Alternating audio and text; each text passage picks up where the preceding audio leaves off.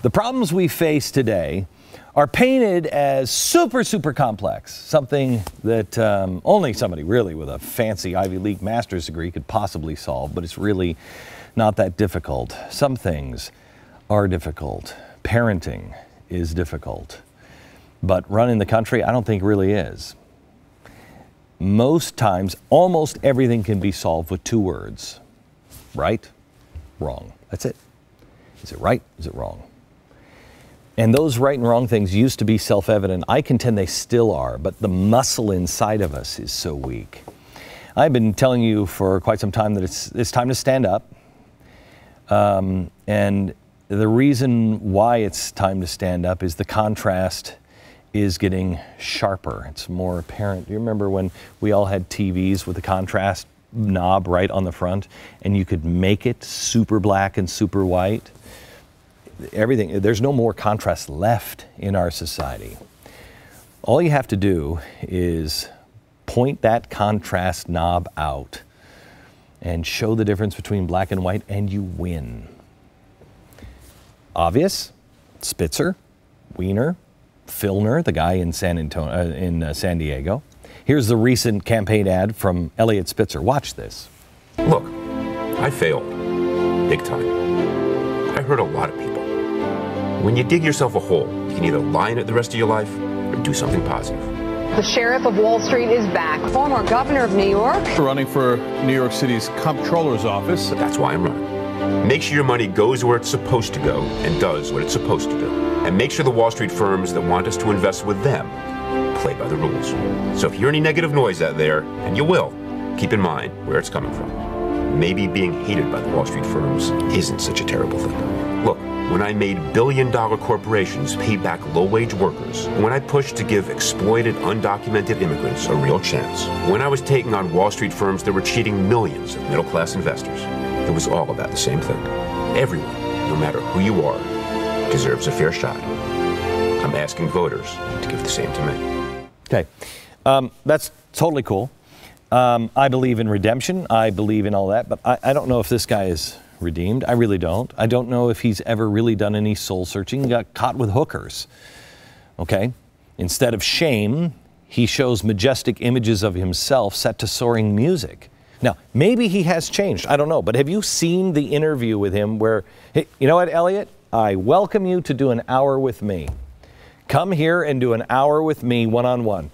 I've talked to you before. You're the guy who said to me when I was wearing a label of my clothing line, 1791, you said to me, wow, what's 1791? I said, well, a pretty important year. Bill of Rights. You didn't know. Okay, cool. We look at the Constitution differently. I'm inviting you on the program. Tiffany, call him up. Find out if Elliot wants to come down and do an hour with me. All I want to know is, tell me your turning point. Tell me your redemption. Tell me what happened to you. That's what I want to know. Because I believe in giving somebody a fair shot. If you've really truly changed and you've atoned and everything else, good. I'm all in. He's telling voters, yeah, I lied, I cheated, I went with prostitutes, but, really? Now, Anthony Weiner's ad, I mean, that's even worse. I mean, you're not invited on this program, Anthony. He sets his story to soaring music.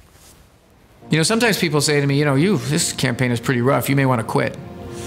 I know that there are newspaper editors and other politicians that say, boy, I wish that guy Weiner would quit. They don't know New York. They certainly don't know me. Quit isn't the way we roll in New York City.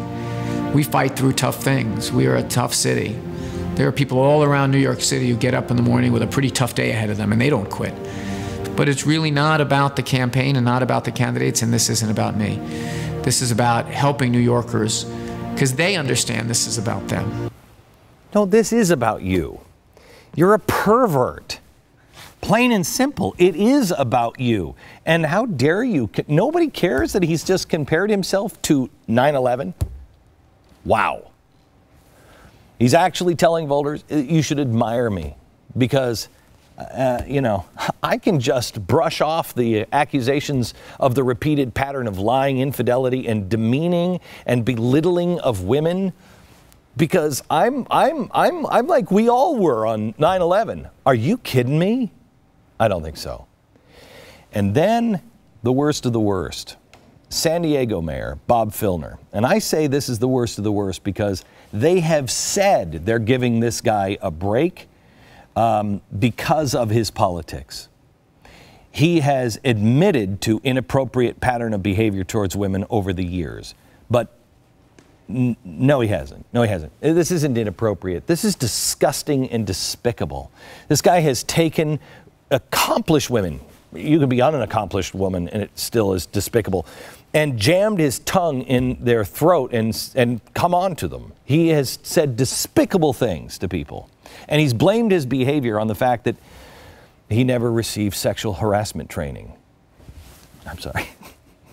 You really need that? Do you? I've never harassed a woman that I know of, and I didn't get the training either. It's common sense. It's right, wrong. Which is it? He says the city should pay for his 2-week extensive behavioral therapy session. I don't think so. Not in my city. Now, these are the people who call themselves the champion of women. They vilified the Tea Party, but Occupy Wall Street advised rape victims to remain silent and not report the crime. What's happening to us? They said, do that for the greater good.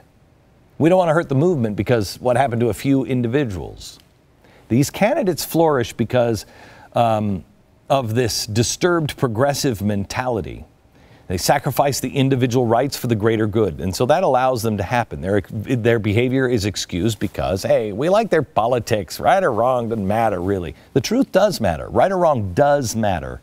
And all you have to do is point it out and stand.